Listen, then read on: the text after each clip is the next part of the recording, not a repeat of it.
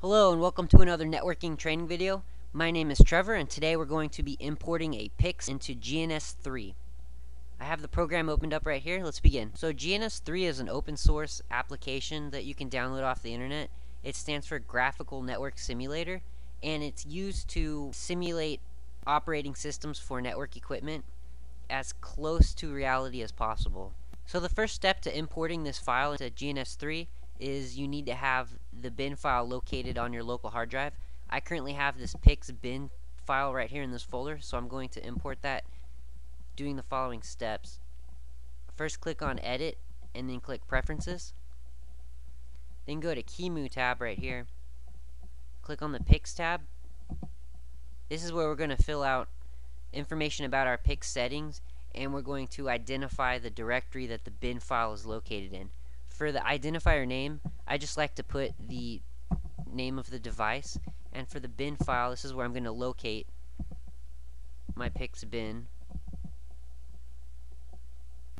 So now that I've identified where my PIX binary file is located, I'm going to go ahead and click this Save button right here.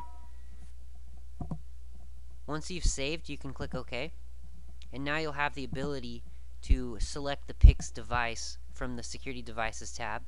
Go ahead and click and drag it into your environment. Once it's in your environment, notice that in the topology summary, you can see that there's a little red icon next to the PIX that we just created. That's simulating that the device is turned off. You need to right click and choose the start option. Momentarily, it'll turn green. Once it's green, you now have the ability to console into it. So right click and choose the console button, and your PuTTY session should open up. This is the device booting up.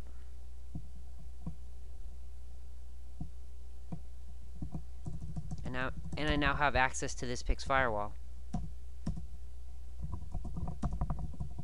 You can see the running config here. All of the interfaces are shut down.